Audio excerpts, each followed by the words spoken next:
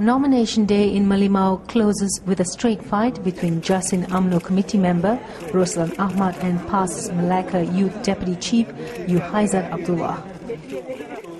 EC returning officer Roslan Yusuf made the announcement of the nominations after overruling 3 objections.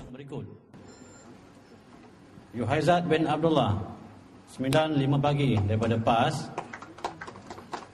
Roslan bin Ahmad 9.7 pagi daripada BN. The Merlimau by-election is called following the death of its incumbent Barisan's Muhammad Hithir Abu Hassan on January 20th. Both candidates came with strong backing from party leaders.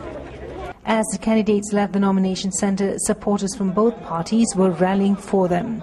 Barisan and PAS supporters were separated by a 50-metre police barrier outside the nomination centre. Merlimau has 10,679 registered voters, of which 69.14% are Malays, 20.84% are Chinese and 14.67% are Indians.